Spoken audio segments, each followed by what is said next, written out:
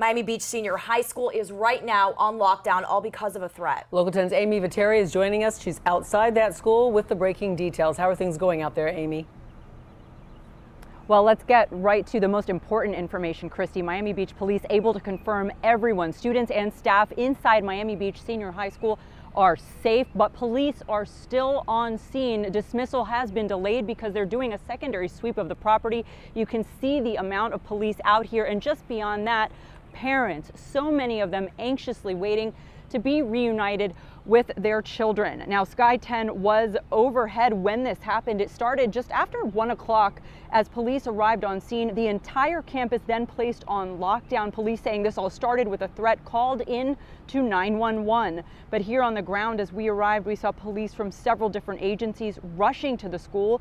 At this time, Miami-Dade schools telling us this appears to have been a non-credible threat. But initially, police asking parents to stay away as they searched the property in an abundance of caution. We spoke to several parents desperate who say they learned of the threat because their children called them saying something was happening. One father we spoke with says he was already about to head out on his way to pick up his daughter when she called. And as we spoke with him, you could actually hear his wife concerned crying in the back seat of the car. Call red, yeah. So I mean, we don't know what's going on. What time do you normally pick her up? 2:15 they get out from the school. Okay. We was getting ready to come and pick them up when we received the phone call from them. From your daughter? Yeah. Okay, so the school hasn't contacted No. you?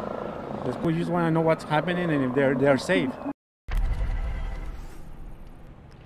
Again, right now, police able to confirm everyone is safe inside the school. However, dismissal still delayed. Normally, school lets out at 2:15, as you heard him say.